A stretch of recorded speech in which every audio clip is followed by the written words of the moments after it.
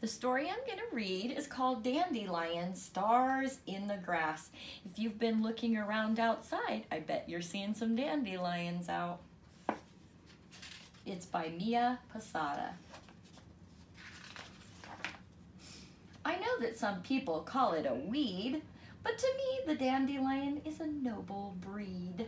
Ooh, this one looks like it might be rhyming. Weed, breed.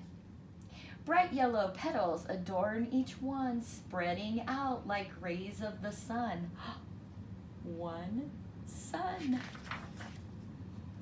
In spring, dandelions bloom like gold stars in the grass, growing taller and taller as the warm days pass. Grass, pass. Under sunny summer skies, the flowers are visited by bees and butterflies. Skies, butterflies. The flowers begin to change one summer day.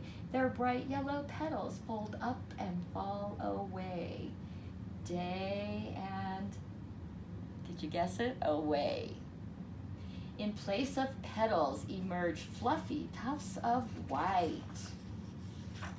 They form a perfect circle, delicate and light. White, light. The wind blows them loose, sweeping them into the sky. Like tiny umbrellas, they float up high. Sky, high.